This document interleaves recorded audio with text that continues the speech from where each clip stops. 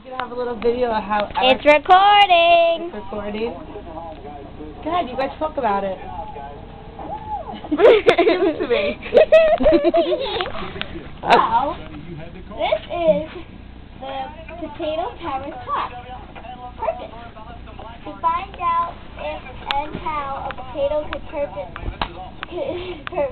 produce enough energy to power a LED clock. Hypothesis: potatoes can produce energy. Not going to say who helped me. Directions: how to make a potato clock.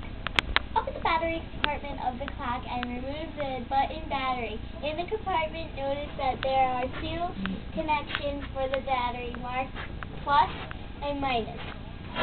You'll connect the potato battery to these two places. Let's call the potatoes A and B. Connect A and B to the clock. Insert a copper electrode and a zinc electrode. Zinc electrode into each potato, fairly far apart. Use an alligator clip wire to connect the copper electrode of potato A and to the plus connection in the clock. Use an alligator clip wire to connect the zinc electrode of potato B to the negative connection. Mom, stop laughing. In the clock. Use an alligator clip wire to connect the zinc electrode of potato A to the copper electrode of potato B. And then, resulting conclusion: a potato battery is an electrical battery, otherwise known as an